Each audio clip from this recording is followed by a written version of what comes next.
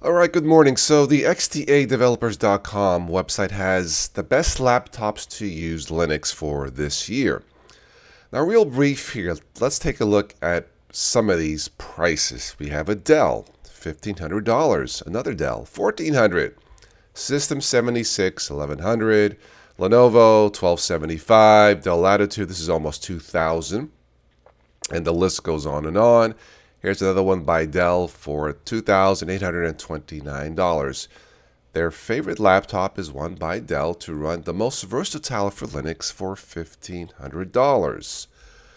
If we scroll down to the best portable one here, it says here cons a bit on the expensive side. I think they're all slightly on the expensive side for someone who wants to try Linux and is not thinking about, well, Apple compatible prices.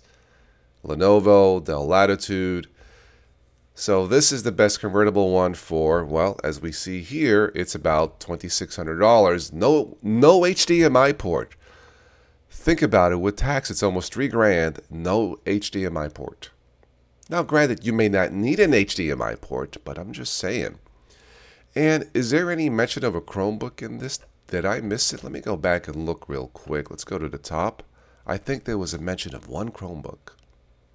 Okay, Acer Chromebook Spin. This is listed as the best budget for $540.